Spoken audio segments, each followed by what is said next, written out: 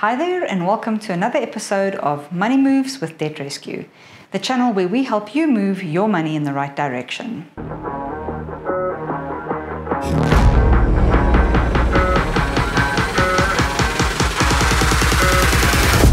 The year has started and it's back to school, and with that comes the frustrations or joys of having to pack lunches for school. It's probably one of those things that most of us completely run into a blank after a few days of inspiration, keeping it exciting but also healthy. Today we're going to talk 5 ideas for keeping the lunchbox exciting, varied, but healthy on a budget. For our lunchbox ideas, we've used quite a few ingredients that you'll either have in the house already or that you can use from some creative planning from the previous night's meal to turn it into something interesting for lunch the next day.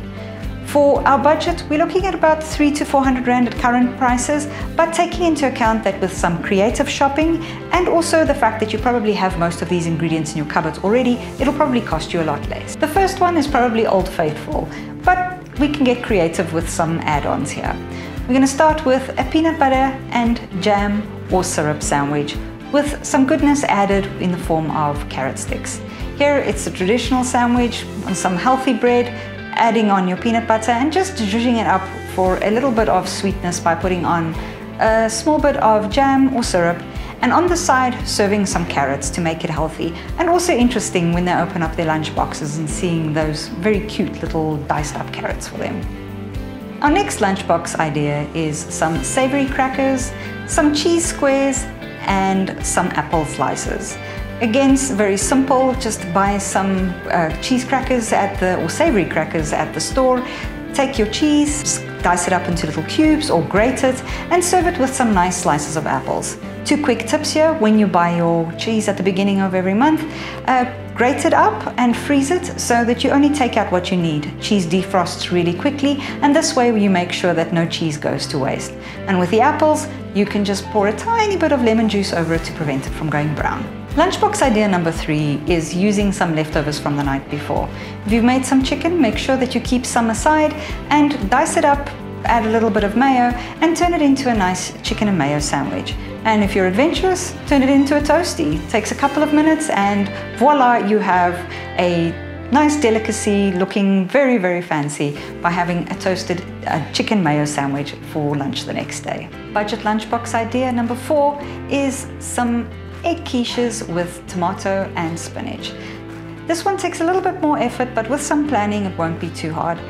The idea here is we do have eggs generally in our homes, and we get creative with some cheese and spinach.